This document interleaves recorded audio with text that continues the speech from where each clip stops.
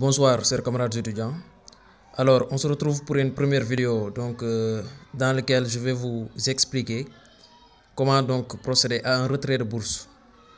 Parfois, on note que EcoBank nous envoie un message dans lequel il nous dit donc d'aller dans les stations EDK ou bien sur le réseau InTouch pour pouvoir quand même retirer votre bourse.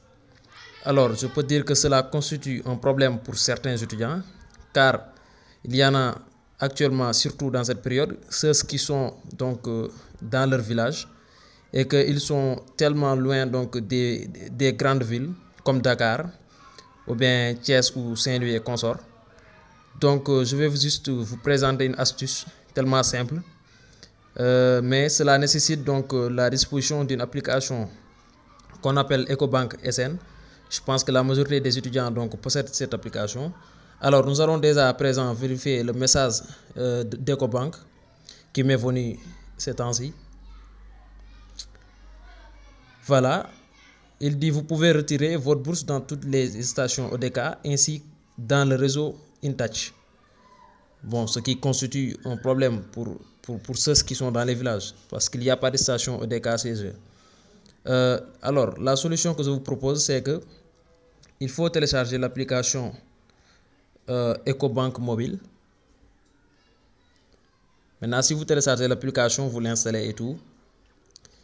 Là, on ouvre l'application. Donc, vous allez voir votre solde. Donc, le solde de votre compte à partir de ce niveau-là. Alors, pour procéder à l'envoi du bourse, vous tapez sur transfert de fonds ici. Je vais vous montrer transfert de fonds là. Voilà, vous appuyez. Quand vous appuyez maintenant EcoBank local,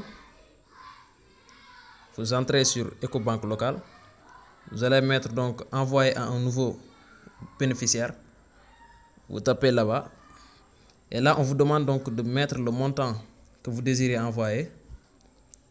Voilà. Pour le montant, vous allez mettre juste le montant des bourses. Si c'est 40 000, vous mettez 40 000. 40 000, voilà.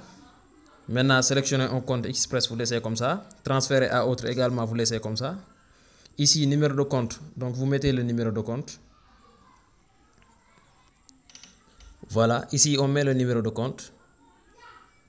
Ensuite, je pense que ici, automatiquement, le nom du bénéficiaire, ça s'affiche automatiquement.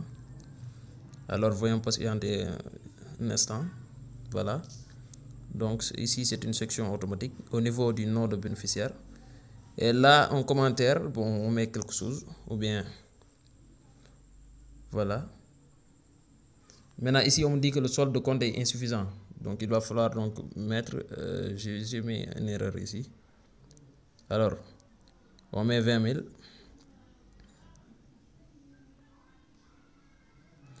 Attendez. 20 234. C'est mon solde. Voilà. Ensuite, vous mettez un commentaire. Bon, il faut juste dire quelque chose. Sinon, ça ne va pas. Le message ne va pas aller. Maintenant, vous pouvez dire c'est moi. Voilà, vous mettez quelque chose genre. Après, bon, vous mettez sur continuer. Et là, c'est en chargement. Vous patientez quelques secondes.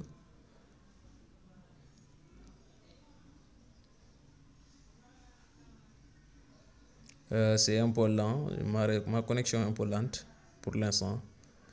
Raison pour laquelle il y a une lenteur. Et là, on me dit sauvegarder en tant que bénéficiaire. Planifier un paiement et tout. Tout ça, c'est pas important.